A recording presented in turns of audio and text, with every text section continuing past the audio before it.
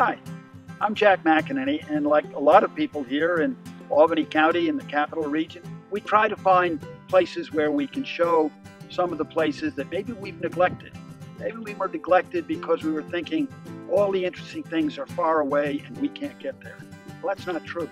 We're going to come to the places that are right within our walking or eyesight or our distance or just a few minutes away and appreciate just how unique the community is that's our home.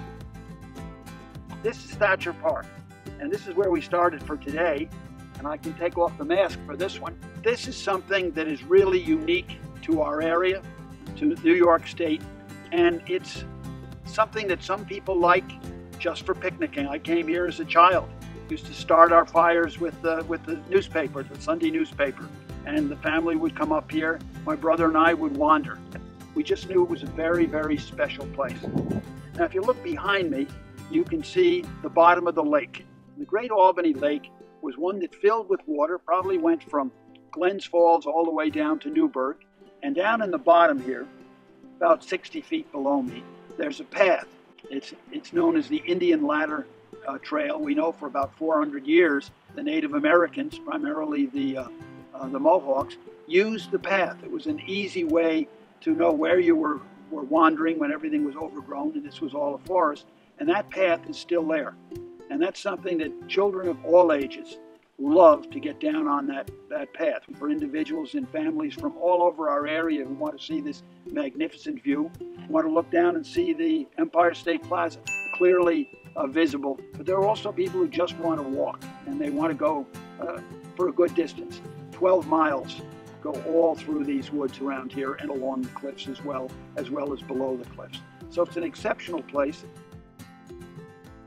And we have several varieties of hawks, and they love these cliffs. And they love to go above us and scoop down into the valley below.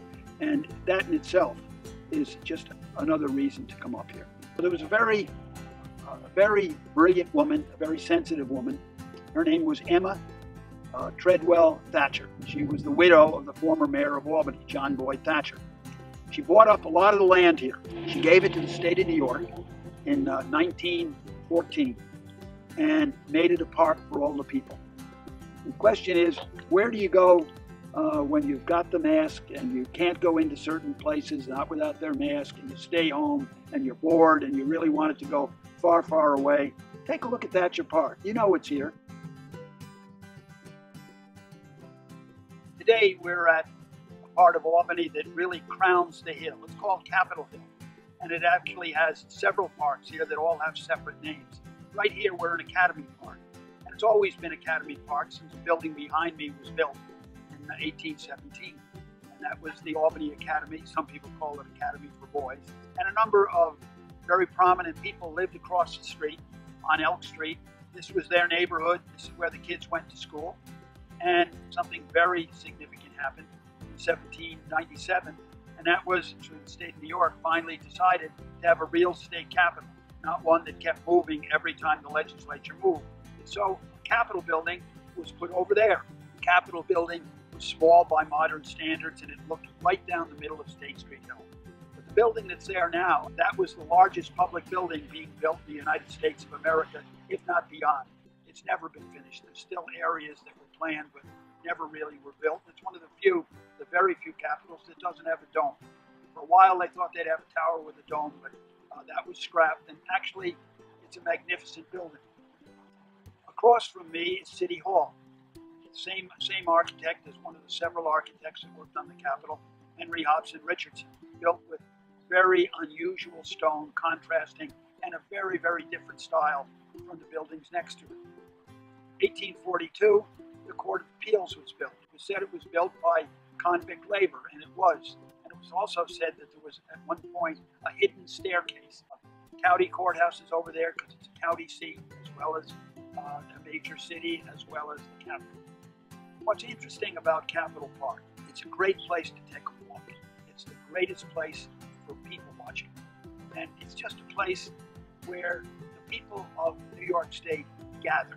The diversity of it, in a way, is a reflection of the Empire State.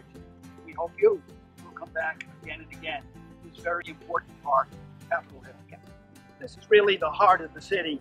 It's the bottom of State Street Hill. State Street is wide because it's probably among the widest streets, particularly of historic streets, in the state of New York and beyond. And it went down to the docks.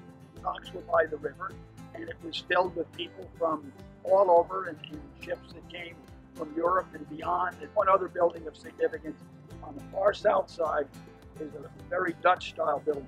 That's where you bought your ticket. You would take the steamboat down to New York City or to one of the many attractions. And finally, in 1917, they decided to build something so beautiful, so magnificent, that it particularly most people think of it as Parliament.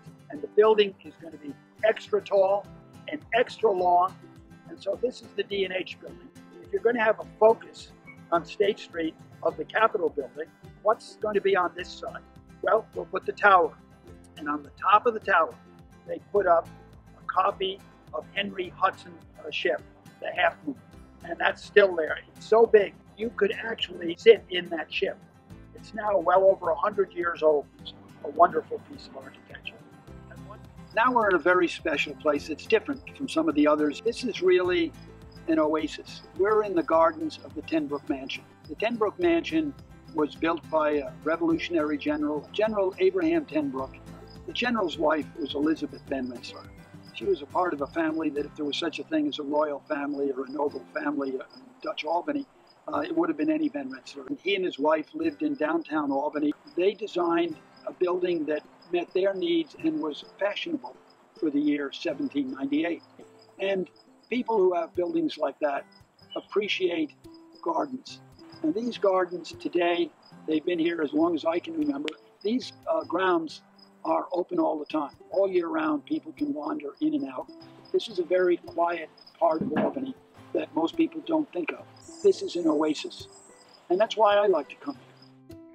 Okay, we're now at the Old English pub. Most people still think of the building as the Quackenbush House. The Quackenbush family are all descended from a man named Peter Quackenbush, and in 1683 he built a house right there.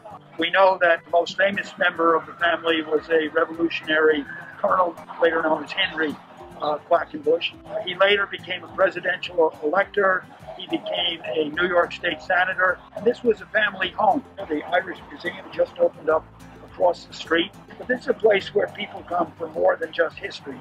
At the Old English pub, there's this wonderful private garden. And unlike some of the gardens we've seen, this is one that'll make sure you're not going to be hungry.